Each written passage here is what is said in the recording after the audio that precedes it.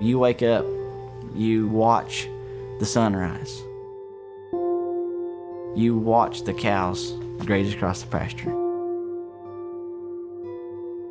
You know, you watch your boy run up to you and say, "Good morning, Daddy."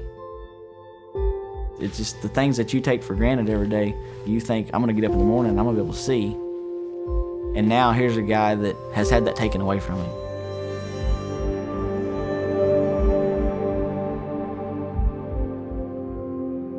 When I first started noticing the blurriness, me and Billy, we were shooting bows one time. He was wondering why he wasn't shooting as good as what he normally does, because normally Vince was a really good shot. I said, "Is there a spot on that, target?" And he's like, "Yeah." And I knew then that something was going wrong. It just kept progressively getting worse and worse and worse. And come deer season, I mean, he's having a hard time seeing his sights on his bow. Found a neuro-ophthalmologist, and he was able to tell me what was going on right off the bat. It was kind of the moment that it clicked, saying, he's not gonna be able to see again.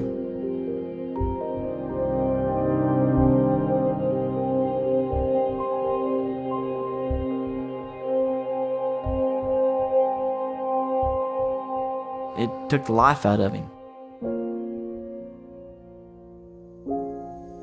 I was lost. I mean, because everything that I've known and done, it wasn't really there anymore. And I knew I was going to miss out on watching my kids play their sports and graduations and get married. We can say, I understand where you're at, I've been there. We haven't. He physically couldn't do his job. How's he gonna survive? I mean, he's got a wife and 5 kids. I mean, it's like the rug was ripped out from under him. What meant a lot to Vince was getting out there spending time in the woods. I mean, that's where his heart was. I kept asking myself, what can I do to get him back out there? I missed that a lot. I mean, I wished I could bow hunt, one last time. So I'm thinking, how am I gonna get him to shoot a bow again? There's so much movement, there's correct form, there's anchor point. Right, a little more, right there. Oh, just a little low. When you can't see, you kind of lose that memory. Nope. No. Hit the hay bale. I was like, there's got to be a way that we can do it. So I said, well, what about a crossbow?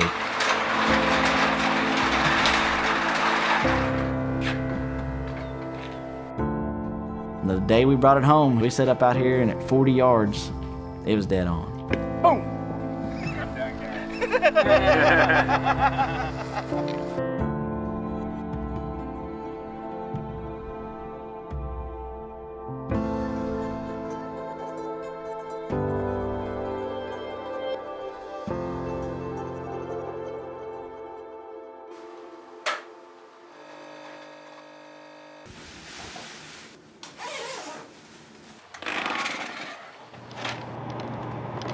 I like the mornings because, it's quiet. It was just kind of like a sense of calm. But he freaking farts in the damn blind. I'll save it all week for you. That's natural cover scent. Mm-hmm. He's all the time telling me, man, I feel sorry that you're giving up your hunting opportunities, to help me. If I look at it, it's adding to my life. Spending that time with Vince, seeing the excitement on his face.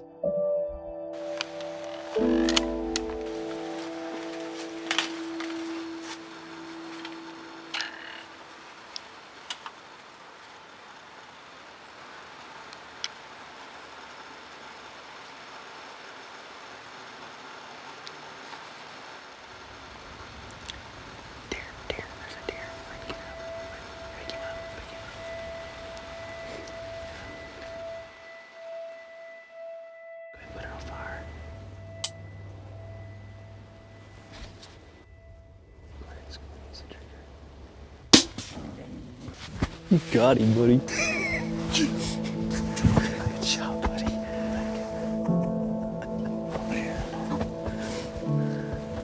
I mean, it's hard enough for me or somebody else to kill a deer, but especially with him being blind, they mean a lot more now.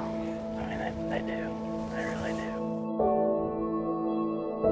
I mean, he just rubbed the deer all over. You know, I thought it was kind of weird, but that's how he sees that deer. You can do it. You can change your situation. It makes me more appreciative of not taking so much for granted. That deer looked like he'd been through war. Yeah, I could have gave up, you know, many, many times, but, you know, what kind of example am I setting for my kids? When I seen this picture, I was like, holy shit. This one. Nope, too much. All right, I'm switching. I'm not gonna let my disability stop me from doing things I enjoy in life.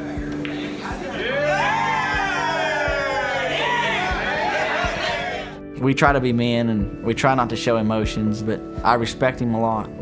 How he's overcome a lot of that. How strong he's been through a lot of it. In general, what does he mean to you as a friend?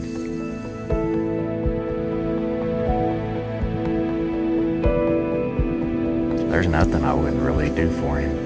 I mean, he's just, you know, that good of a guy. You know, you go through life only having very few true friends, you know, and that's what, you know, Billy is to me. There's a lot of people that were just laid down and gave up. For him to come back and have the spirit that he has, that is absolutely remarkable.